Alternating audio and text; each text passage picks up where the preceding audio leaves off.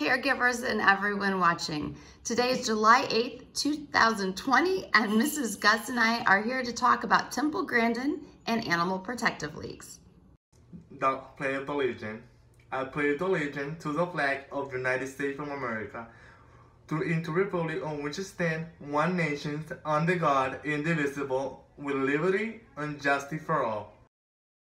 Okay, so today our learning targets or standards are to continue to cite textual evidence to support our analysis, to write informative and explanatory text to examine a topic, which we're going to talk about the APL, and continue our analysis of Temple Grandin, and conduct short research projects, which is always awesome. And a lot of our scholars have a background with the Wax Museum, so that's awesome. And we're going to determine or clarify the meaning of unknown and multiple meaning words, which we've done for the last couple of months. Every time we say context clues, we're always hitting that standard. So good morning, everyone. We're so excited to have you here today. So we've got lots of friends with us that fits just perfectly with our segment today. We have Elvis, Chloe, and Lucy. And these three adorable little 7-week-old kittens we are fostering for the APL, the Friendship APL in Elyria. And today we're going to talk about Temple Grandin and her just phenomenal, humane way of finding different methods to help animals, and her brilliant mind, which along with the APL do so much to help animals humanely in our society. And that's what we focus on too in middle school, is how animals enhance the life of others. That's one of our embedded assessments with Springboard. So it works out well. Yeah, so we've got lots of furry friends with us here today. All right, here we go. So let's go back to our essential question. How can animals help improve the lives of humans? All right, so do you guys remember Owen and Hachi from so long ago, our heroes segment? I hope you do, because Owen and Hachi are such the perfect example of animals improving the lives of humans. All right, so think about Temple Grandin. All right, think about how is it that animals helped her? Because she sure has helped them, but in a huge way, they played an integral part of her life as well. Is it possible that animals have what we would call language? Well, they have, so I'm call it sensory-based thinking. When I do my animal behavior talks, I go, well, they think in pictures. Like I have this picture of this horse that was scared to death of black cowboy hats. He was abused by somebody wearing a black cowboy hat. Now, if you wear a white cowboy hat, he's just fine. You can wear a ball cap, he's fine. But if you get a big, fat, black purse that's sort of the same size, that might be a problem. You see, it's a visual picture. Animals recognize the voices of the good and the bad people. There was an elephant that was afraid of diesel-powered equipment, but he was fine with gasoline-powered equipment. And there's a lot of complicated stuff with the tone of voice in animals, you know, for conveying a different emotion. But it's a sensory-based world. It's also a world of detail. And when I did my first work with livestock, I got down in the chutes to see what they were seeing. You know, everybody's like forcing the cattle through all these chutes. And I noticed, well, this animal would balk at a shadow. Or you'll see this glass has got reflections. You know, reflection on a wet floor. The steer would stop and put his head down. And other people weren't noticing this visual detail that the steer was noticing.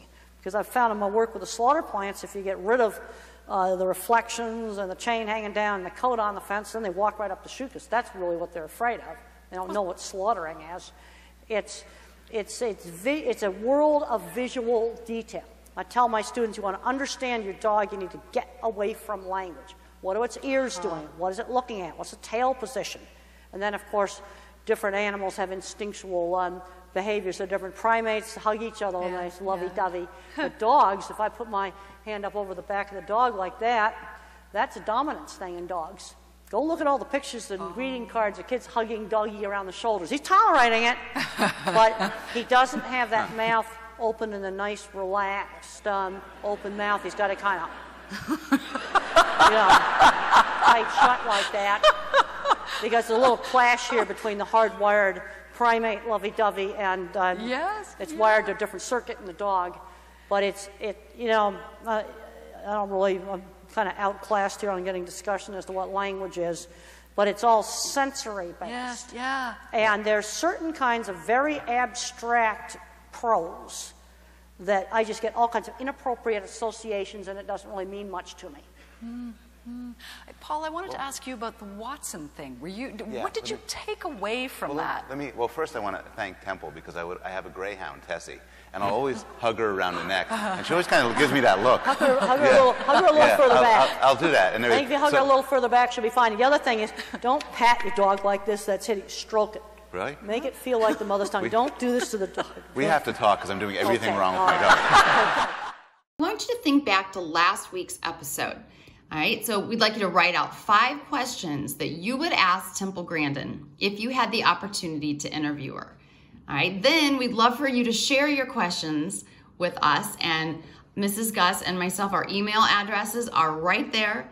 So send your questions to us. We would love to see them. Okay, so now let's take a look at some example questions. Okay, so if I were going to interview Temple Grandin, I would ask Temple the following questions. Number 1, what message would you send to middle schoolers who feel like they are outsiders? Number 2, do you think college is for everyone? So do you think that everybody should go to college, or is it okay to continue after high school going to a trade school, getting a job? I think that's a huge question. Number 3, who has been your single biggest supporter? So when you look at Temple Grandin's life, was it her mom? Was it her teacher? Was it her aunt? Number 4, in what way can we make more people aware of how people with autism are able to be successful? And number 5, once you watch the movie, this question will make more sense. Have you overcome your fear of doors? Because in the movie and in Temple Grandin's life, doors were a huge part of her getting different opportunities. So every door that she encountered either was a challenge or an opportunity. So it's kind of cool to look at that theme of the doors, and that's what we analyze a lot with our 6th graders when we go through and analyze the movie. So now what we're going to do is show you a clip from the Temple Grandin movie, and we so encourage you to check online, or we know that this movie is at your local library. So if you have time this summer, this is an excellent movie to watch with your family. My name is Temple Grandin. I'm not like other people. She's an amazing visual thinker. Are you a scientist? I used to work for NASA. Can you bring everything you've seen to your mind? Sure. Wow. Can't you? Excellent work, Temple. Really excellent work. How'd you figure that out? He can see all around without moving his head. How is she? She's good. You do remember, though, something's gonna set her off. When was she diagnosed? She was 4. Temple! I have done everything that I can for Temple. We know how different she is. Different, not less. You have a very special mind, you know that? Think of it as a door. A door that's going to open up onto a whole new world for you. Pick a subject. Cows? Do they have colleges with cows? Yes, they do. Why are some mooing more loudly than others? There must be a reason they're saying something. Well, I reckon you could get Dr. Doolittle on out here. He probably could tell you. Mooing. You want to do research and write your master's on mooing. I can see a shoot just as a cattle will, because that's something my autism lets me do. You wacko. I know my system will work because I've been through it 1,000 times in my head. My husband read about you. Miss Grandin, this is a masterpiece. I don't want my thoughts to die with me. I want to have done something. It's nothing short of a miracle.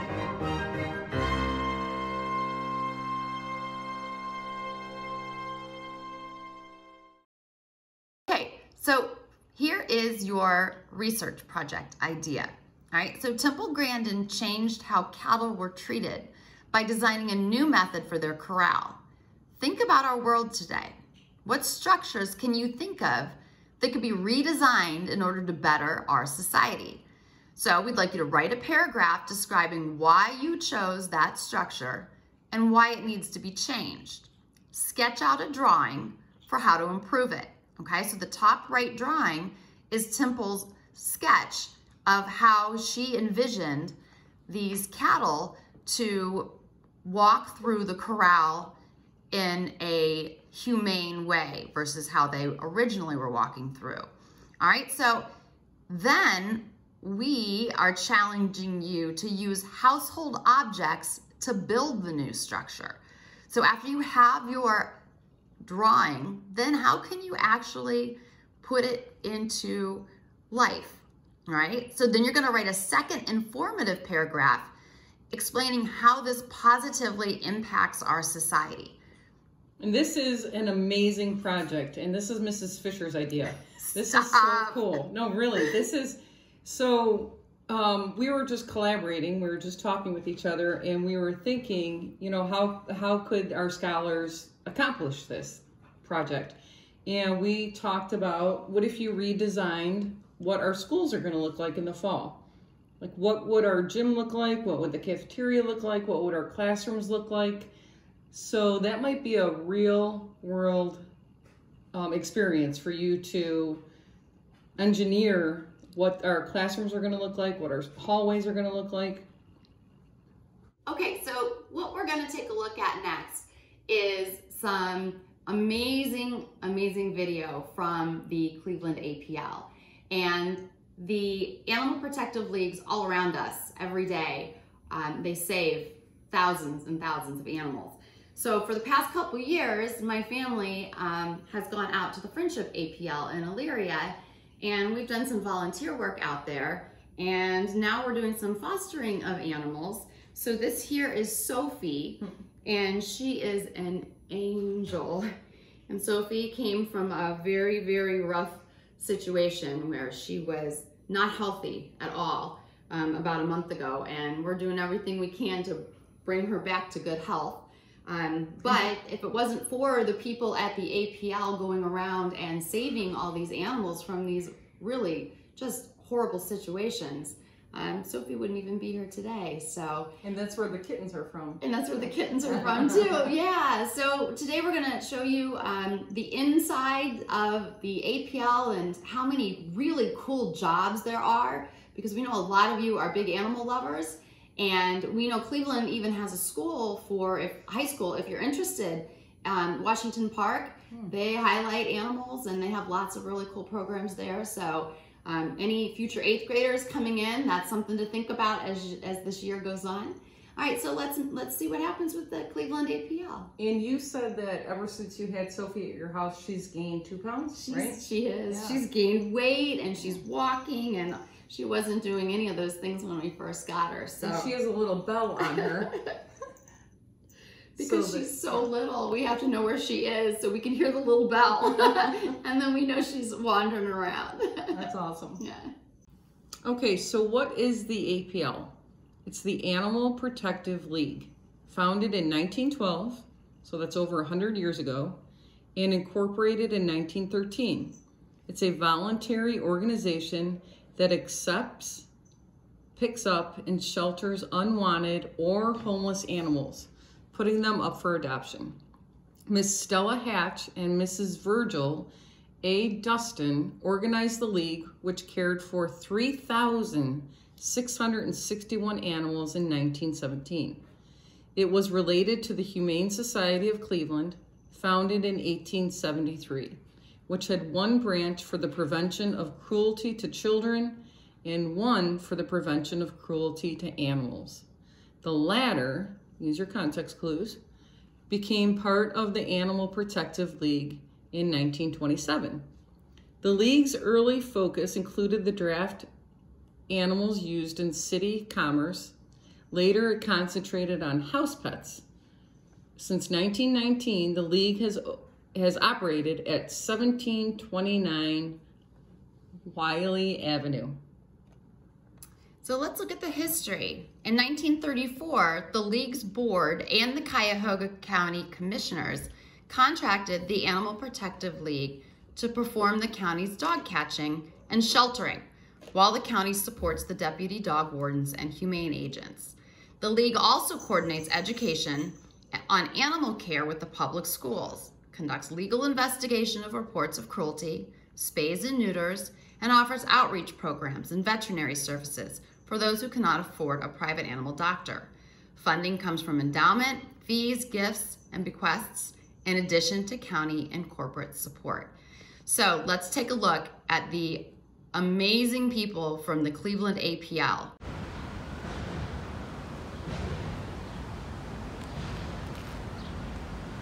Hello, and welcome to the Cleveland APL. We have been here since 1913, right in this same spot, helping animals in need. Our mission is to foster compassion and end animal suffering. And last year, we helped over 13,000 animals that needed us.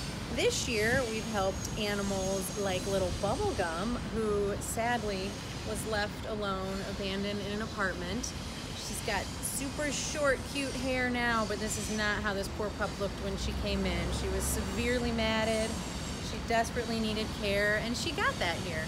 So Bubblegum came to us through our Humane Investigations Department, and that's just one of the ways that we get animals. Sometimes an owner has to surrender an animal. Sometimes an animal has been abandoned. We also take in stray cats. And once they're here, they get all the care they need. Not just routine checkups and vaccines, but we have an incredible medical department and a second chance program that allows us to care for animals that need extraordinary medical care. We have other programs as well that help the animals. If maybe you want to help but adoption isn't what you're thinking you can do, you can volunteer at the APL. You can do any number of jobs here. You can come and walk dogs like Bubblegum. You can foster animals. So maybe you can't have an animal forever, but you want to help an animal in need temporarily. Bubblegum also needs to go to a foster home for a little bit to recover from some of the medical ailments that she had. We're really doing a lot of incredible work at the APL through a lot of progressive programs, like our Second Chance program that I mentioned and the medical care that our team provides. We're doing it in a building. I mentioned we've been here since 1913, and sometimes it feels like our building is about that old.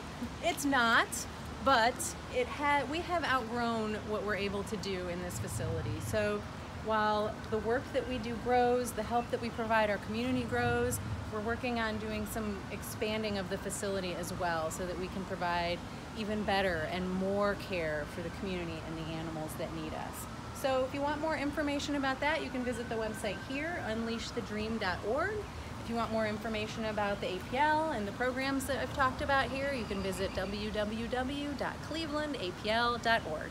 Thank you. All right, here we go with our context clues. So I want you to think back to what was said in the video, all right? She said that Bubblegum was severely matted. Okay, so would you say that matted means A, straightened into a flat form, or B, tangled into a thick mass? Okay, next one. Sometimes owners have to surrender an animal. Is that A, the action of giving up possession of something, or B, to place in an inconspicuous spot? All right, and third one. You can foster an animal. Is that A, permanently adopting, or B, encourage the development of something? Okay, so think about the video. All right, let's see if your answers match the correct ones. All right, so if you said tangled into a thick mass, that is matted. The act of giving up possession of something is surrender, and encouraging the development of something is foster. Okay, so guess what time it is? It's journal time. I love journal time. All right, so this is a quote from Temple Grandin. My advice is you always have to keep persevering, by Temple Grandin. So what we'd like you to do is to grab a piece of paper and think about a time in your life that you had to persevere. You had a tough, challenging time that you couldn't quit. You had to just keep going. And that's what's happened to us in the last couple months is, you know, we all left school and we didn't know what direction we were going in. And that's the same with our scholars, our administrators, our teachers. And we tried so many different avenues and we didn't stop. So we kept persevering on how to, you know, be in contact with you. And we got this great opportunity to do these television shows. So we didn't give up. We kept trying to figure out how we could reach you. And it was hard in the beginning, you know, when school shut down, we missed you guys. Yeah. And having to figure out ways and different methods to still communicate and still teach and still be part of your lives. So we kept at it, and we're really glad to be here with you guys. So now think about your life. When was a tough time? When did you persevere? Hi everyone, I am Brenda. I am the adoption supervisor at the Cleveland APL. So I get the pleasure of seeing all of these wonderful animals that we get in our building through their process. So usually we get many different animals here from many different situations. So this is just one story. So this is Figaro. As you can tell, he is very affectionate. He loves love. He really loves people. And he actually came into us as an injured stray. So there was a good Samaritan that saw him in her neighborhood. She noticed that he was limping. He wasn't using his leg, so he had actually a broken front leg. So he was brought into us. We came in through our intake department and then went through our clinic and got the medical care that he needed. And now he is ready to find someone who is willing to take this hunk of love home. So that is just one kind of snippet as to what we do. So sometimes cats come in as strays. Sometimes cats come in as owner surrenders. Sometimes we also help out other shelters and they transfer them to us when they don't have the space or the means to care for them in their facility. So Figaro is just one of our lovely kitties, but we will also let you meet one of our lovely dogs too.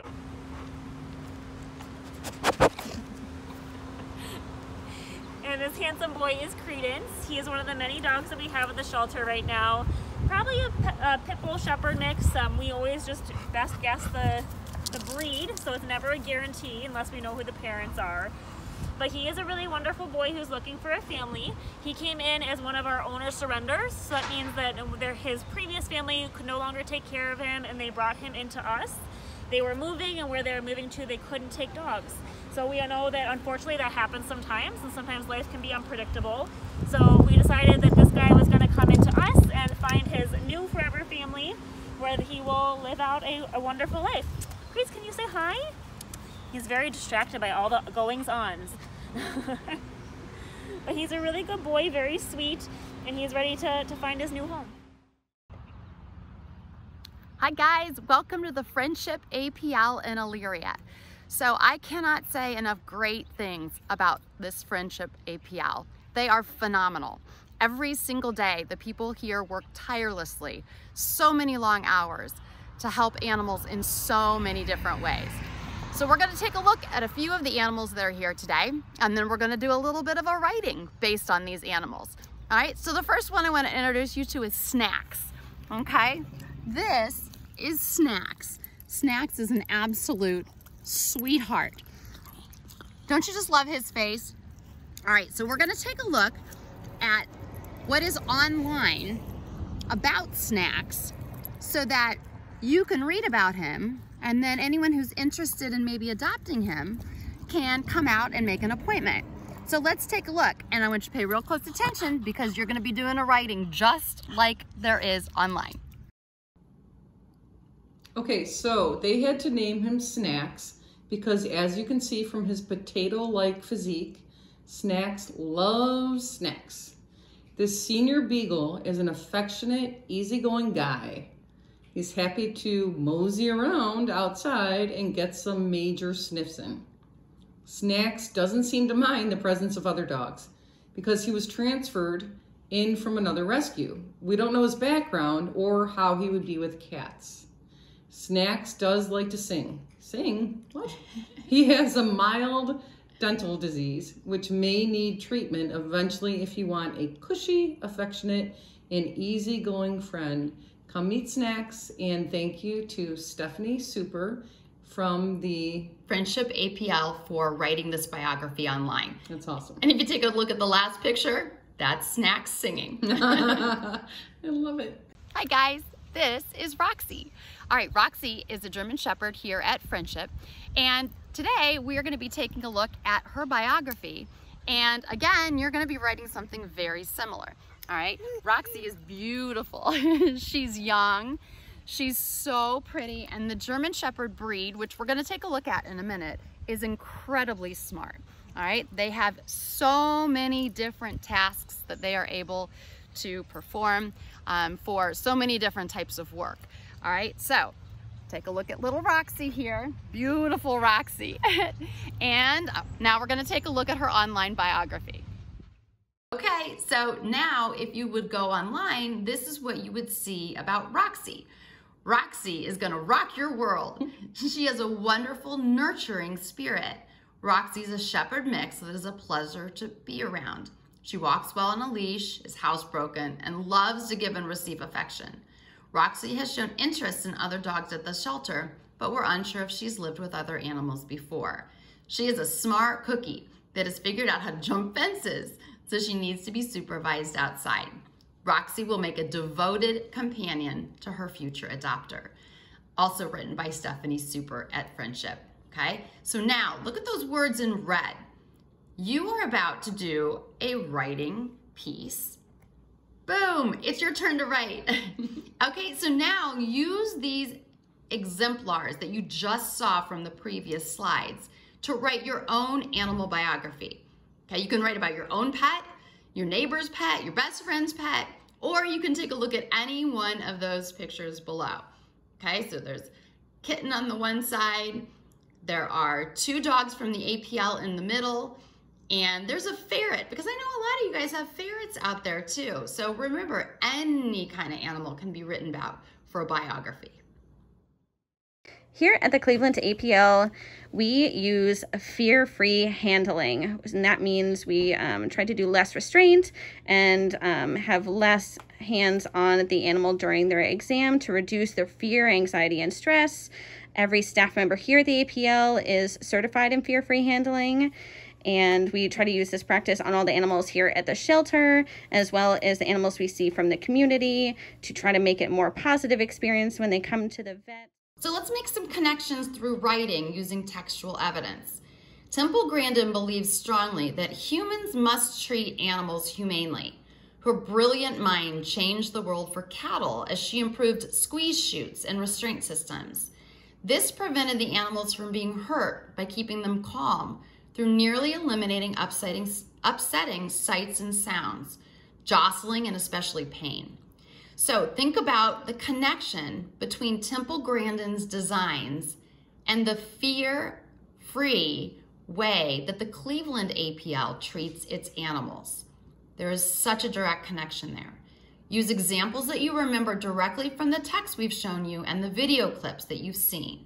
And we also always like to, Mrs. Fisher and I in middle school, like to give real world connections. So think about last weekend. And if you have a pet, think about how they responded to the fireworks. What were any methods that you used or strategies that you and your family came up with on how to keep your animal or pet fear-free of the, you know, what we just said were the sights and sounds of the fireworks? Because I know that we struggle a lot with that with my parents' dog, and their dog is just terrified of the fireworks. So we've gotten like kind of like a weighted blanket or weighted vest, and they've also given her medicine, but it's very challenging to figure out how to calm your pet during like a thunderstorm or during the fireworks. So we would be very interested in knowing what you guys do with your animals. Okay, so the next clip that the Cleveland APL is going to tell us about are job opportunities. All right, so if you have interest in animals, then you can be a humane investigator. You could be a vet. You could be a vet tech. You could be an intake personnel. All right, and one of the really cool things about 8th grade, those of you that are incoming 8th graders, is we have the True to You program that just dives in super deep to what your interests and talents are, and they help guide you into career opportunities. And a lot of our kids, our scholars, always say, or a lot of them say that they want to be in veterinary schools or a veterinarian. Right. Oh my gosh, how can you not be? Look at this thing. I know, look how cute they are. They are so cute. Hi, I'm Katherine Schneider. I'm the Shelter Operations and Client Care Manager here at the Cleveland APL. Now there's a myth that's going around. That myth is that all we do here is play with kittens and puppies all day. Is that true, Bill? That's not true. Although it is a nice stress relief from time to time to have these little cuddlers to come in and take a few minutes off and relax, but it's actually a lot of hard work to work here. Long hours, hard work, a lot of teamwork involved. If you want to work at the APL, you've got to have a passion for animals. And to have a passion for animals, you need to have a passion for people. We can't help animals without helping the people who care for them first. And that is one of our main goals here at the APL. So you have to be a good communicator with people as well as loving animals. You gotta be willing to be part of a team. No one here does anything alone. We all come together in order to make the best outcomes for all the dogs and cats and other creatures who come into our care. Let me show you a few of the jobs that we have available here. These jobs range from criminal justice, business, biology, veterinary services. You won't see this today, but development, fundraising. There's just about every opportunity available as far as background or education goes to work here and be part of our mission. Here's just a few. An intake associate. Here we have Nate and our RVT Tangier, who are getting blood work on a pregnant stray cat who we're going to be sending out to foster so she can have her babies outside of the shelter.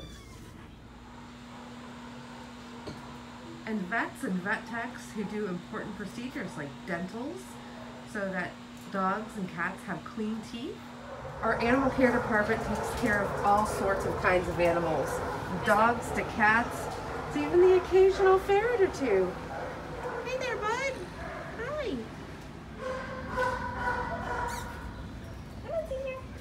And walking dogs.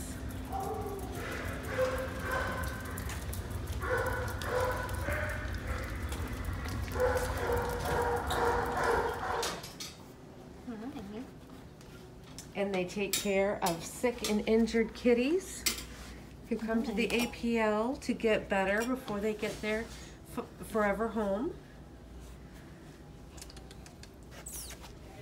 You can be a humane investigations agent and help animals in need all over Cleveland from cruelty and neglect. And we have our adoptions associates who, due to social distancing, have to be 6 feet apart, and we're not letting clients in the room. So they're all on the phone talking to potential adopters and telling them all about the great animals that we have here to take home and become part of your family. So let's take a look at some of the job opportunities available at the APL. And I want you to remember, because of CMSD's Say Yes program to college, every one of these job opportunities are available to you. All right, you can be an intake associate, a veterinarian, humane investigator, adoptions associate. All right, so there are just so many opportunities for you.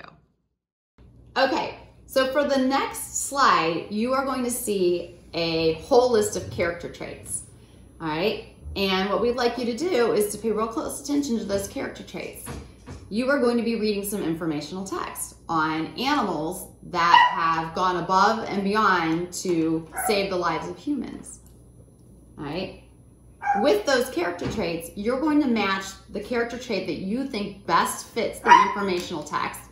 And then you're going to give us textual evidence to support that trait. And with our scholars, we always have a list of character traits in their ELA binders every year. So it's real easy too to find on your phone, or if you have a computer at home, you can just Google list of character traits and that will help you out. Just like these guys would be playful. So playful. And then we would back it up with evidence from just even watching them and observing them today. Okay, so take just a minute and look at this list of character traits. These are what you can use in the next few slides. Okay, so we have Dasher, a faithful friend and loyal guardian. This wonderful German Shepherd, Dasher, lives in Middelwa in Australia. When Dasher was a seven-month-old puppy, he earned the title of hero. The dog spent more than 14 hours in a forest during a storm protecting his owner's child. Oh, wow, that's awesome. When 2-year-old Dante Barry walked out of the family, Dasher was the only one who noticed.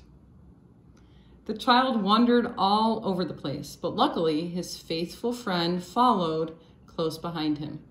Eventually, they lost their way in the forest about 1.8 miles from their house. It took a long time for Dante's parents to notice that their child was missing. They called the police and started looking for Dante everywhere. But a terrible storm broke out that night. It paralyzed traffic on the roads, so use your context clues. It stopped traffic on the roads, and the search was postponed until they had better weather. Can you imagine that happening to somebody in your family? The next morning, 15 hours after it was noticed that the child was missing, Dante and Dasher were found in the forest. The lucky kid didn't have a single scratch. Dasher helped Dante weather the storm and protected him from predators. This photo was taken at the moment of the reunion between mother and child. The woman said that she wasn't surprised with the dog's act because he had always been their faithful defender. Okay, so now let's take a look. All right, which of those character traits do you feel best fits that story? All right, then what would be your evidence to support that? That's a great question. So here's an example. All right, devotion. That would be the character trait we chose. So what's our textual evidence? How do we prove that devotion really does fit? Well, Dante never left the boy's side and protected him from predators. The fact the boy didn't have a scratch on him proves this. Okay, so for the next couple slides, you're going to do this part on your own. So now, it being summer, you're going to see a lot of different lifeguards. So we have dolphin lifeguards. Todd Indris, a professional surfer, narrowly escaped death thanks to the help of some dolphins. In August 2007, while conquering the waves, Todd was attacked by a great white shark, which was almost 16.4 feet long. So think about how long that is, 16 feet. Wow. That's crazy. So after several attempts to get away from the fierce predator, we have that predator word again, Todd almost lost the strength to keep fighting. So he had to persevere. But suddenly, a group of dolphins came to his aid. They formed a protective ring around the injured surfer, keeping the shark at a distance. This amazing team of unexpected rescuers accompanied Todd to the shore, allowing him to get first aid. Okay, so really think, cool. What character trait would you match to this text? Wow, I have a lot of good I know, right? Yeah, good character traits running through my head right now. I know. I wish we were in class right now. Yes. All right, and then what's the evidence that you would use to support that? Okay, Churami, a carrier pigeon. This is such a phenomenal story. All right, Churami was one of the 600 pigeons of the Signal Corps of the U.S. Army, which were used to exchange information during World War II. All right, so 8th grade, you guys coming in, we study World War II. In just 1 year, Cherami made dozens of combat flights and delivered 12 messages of particular importance. Remember, this is before the time of technology. That is so cool. Oh, I know. And so there weren't, you know, you couldn't text things. You couldn't send emails. All right. So they were using carrier pigeons. Wow. Okay. So the last trip took place in October 1918 during the Meuse Argonne offensive. The bird was injured in its chest, blinded in one eye, and lost one leg, but still managed to reach, again, we're gonna say perseverance, its destination and delivered the message. It helped save almost 200 soldiers of a battalion which had been cut off from its allies. So try to think about what allies means. In 2011, Time magazine included Cherami in the top 10 most heroic animals in the world. And again, this is pretty cool information. All right, so what character trait would you assign to this text, this Cherami? All right, and what would be your example? This is such a cool story. Hi, I'm Joy. I'm the Project Care Program Manager at the Cleveland APL. And our program is here to provide services for low-income families to help them keep their pets so they're not surrendered to the shelter. So we do that by offering low-cost wellness care, low-cost spay-neuter. We also have a food bank for people that are in financial need to try to help them provide for their pets when they're in times of financial hardship. So right now we're in one of our weekly wellness clinics.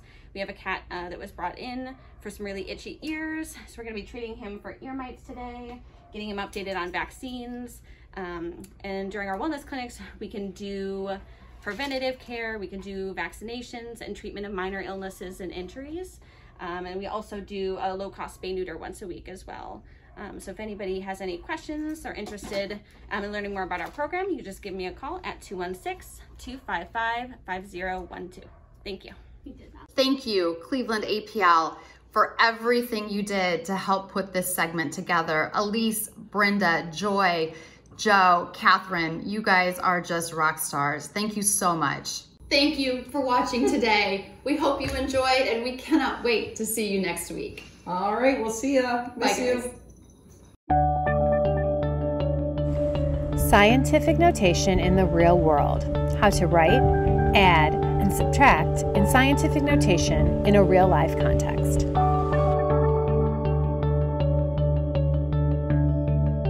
What is scientific notation? Scientific notation, a noun. A method for expressing a given quantity as a number having significant digits necessary for a specified degree of accuracy, multiplied by 10 to the appropriate power, as 1,385 and 62 hundredths written as 1 and 386 thousandths times 10 to the third. Source, dictionary.com. Written as a number between 1 and 10 called a coefficient, multiplied by 10 called a base, to a power called an exponent. The exponent can be positive or negative. Positive powers make the value greater than 1. Negative powers make the values less than 1.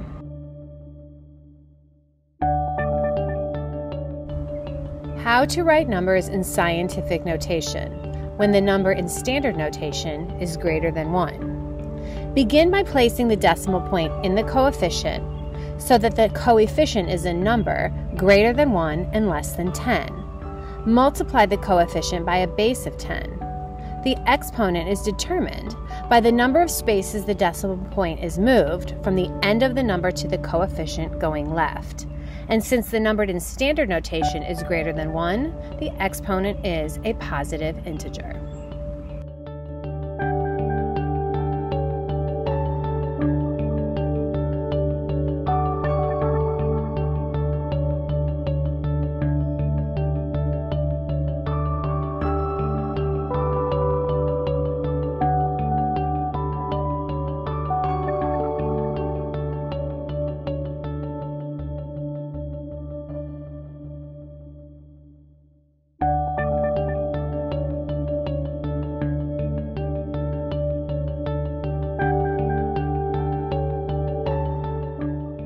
How to write numbers in scientific notation when the number in standard notation is less than 1. Begin by placing the decimal point in the coefficient so that the coefficient is a number greater than 1 and less than 10. Multiply the coefficient by a base of 10. The exponent is determined by the number of spaces the decimal point is moved from the end of the number to the coefficient going right. Since the number in standard notation is less than 1, the exponent is a negative integer.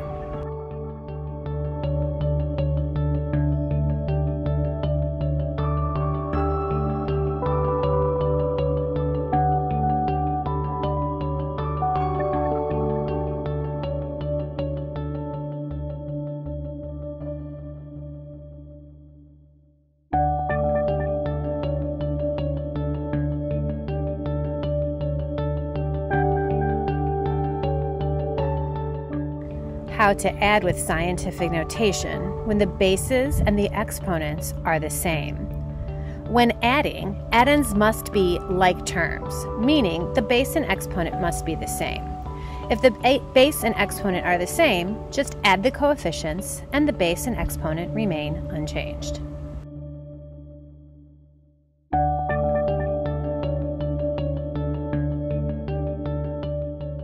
How to add with scientific notation when the bases are the same and the exponents are different.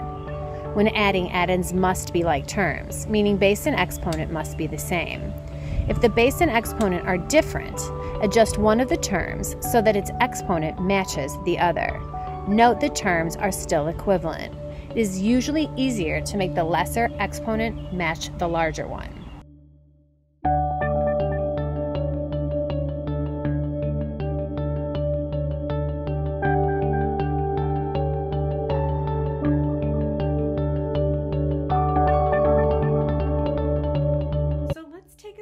To see how to solve proportions using cross products.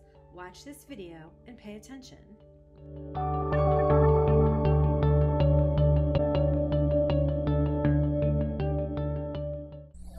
Is also 72. So look at that. These equal. So cross products will tell you when proportions are equal. And how we know that is if we tried to simplify both of these proportions, we could see that 8/6 would simplify down to 4/3, and 12/9 would also simplify down to 4/3. So they are equal proportions because of that root ratio is 4/3. But the proportion, or the cross product, gives us an easy way to figure out that they are equal. What about this problem? Are these equal proportions? Well, let's try multiplying and get those cross products. 5 times 3 is 15. 10 times 2 is 20. 15 does not equal 20, so that means that 5/2 does not equal 10/3. These proportions are not equal. So how is this useful? Well, when we have a missing number, we can use cross products to see what the missing number is. Take a look. Here, if we multiply 4 times A, we're going to get 4A. If we multiply 10 times 16, we're going to get 160. This is just a missing number in multiplication, so we're going to divide to find out the answer. We're going to divide both sides by 4. Well, I'm left with A on this side. And on this side, 4 goes into 16 4 times, 4 goes into 0 0 times. That means that A is 40, so our missing number is 40, which means 4/16 equals 10/40. Now, let's see if we can find this missing number using our cross products. All right, let's do it. I'm going to do 21 times 4. And I'll do it over to the side. 21 times 4 is 84, equals 14 times x. Okay, well, this is a missing number in multiplication, which means I divide. I end up with x on this side, and then 84 divided by 14 should be 6. Let's just double check it. 14 times 6. 6 times 4 is 24. 6 times 1 is 6 plus 2 is 84. There you go. 6 is our answer for our missing number, which means our proportion 4/14 equals 6 over 21. That's it. Cross products or cross multiplication is an easy way to check to see if proportions are equal and to help find missing numbers and ratios. That's it for me today. It's Nicole the Math Lady. Make sure you try the practice problems to really make sure you understand this. They're on my website, NicoleTheMathLady.com. See you next time. Bye-bye. Let's apply these concepts to real life. The objective is to convert numbers from standard notation to scientific notation, to use cross products and proportions to convert between two different units of measure, to add numbers using scientific notation. Step 1. Brainstorm 3 or more places that you would like to visit. You will create a narrative about your travels to these places. Step 2. Google the distance in feet or miles between each of these places. Step 3. Create an aerial map that shows the places you chose. You can use an app or just draw it on paper. Step 4.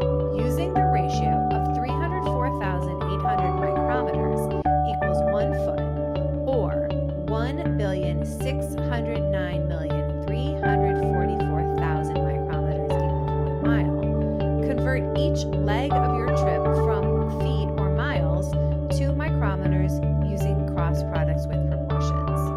You will write each leg of the trip separately. Step 5. Add all 3 segments of the trip to get the total number of feet or miles traveled. Step 6. Convert the total of feet or miles traveled to micrometers using cross products. Step 7. Lastly, tell the story that goes with the places that you traveled. Again, you can use an app or just write your answers or your story on paper.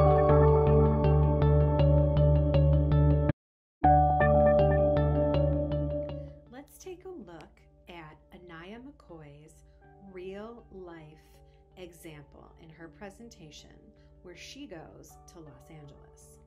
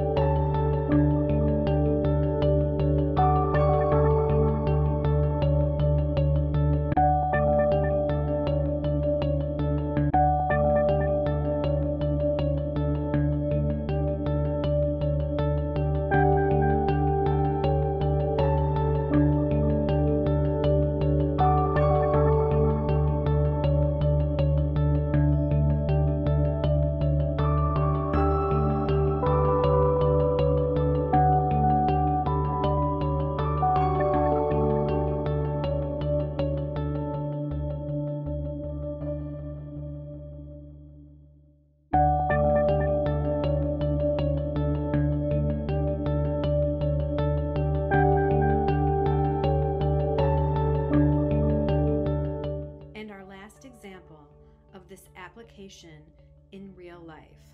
Maleka Hassan's real life example. Let's tour Ohio City.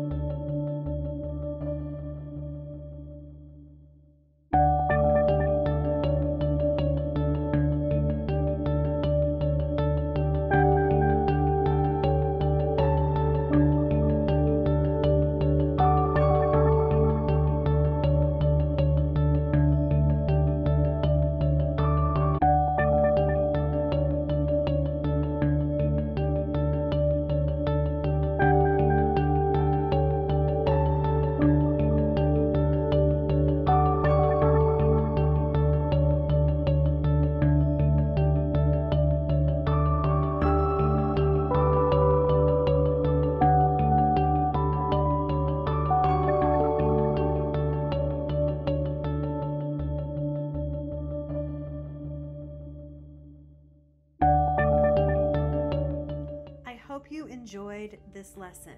Again, our objectives were to learn how to write, add, and apply scientific notation, as well as solve proportions using cross products in a real-life scenario.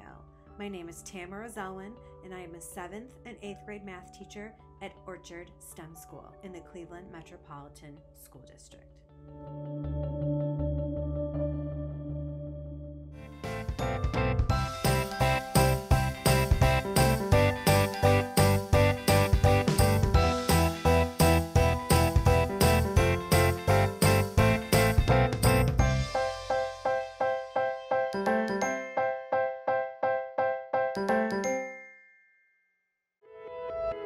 This is CMSD.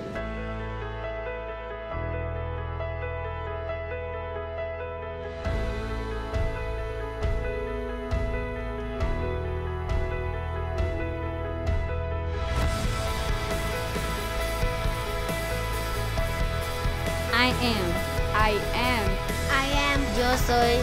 I am Cleveland's Public Schools.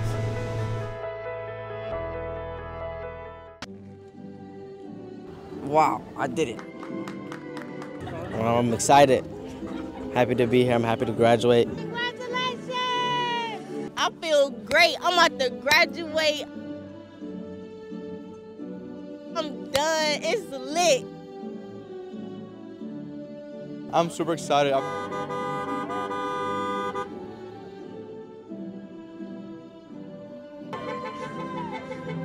Aaliyah, Monique, Deja. I can't wait to see what this class does. It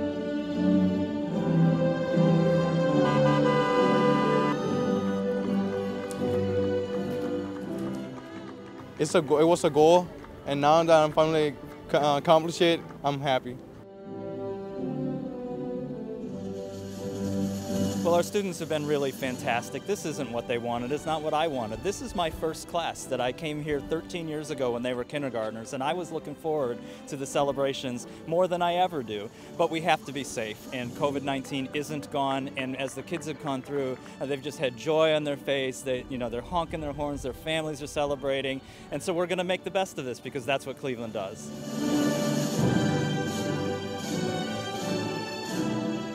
I'm just blessed that we still was able to do something like this to celebrate us, because this is a really big deal to get your diploma and just graduate.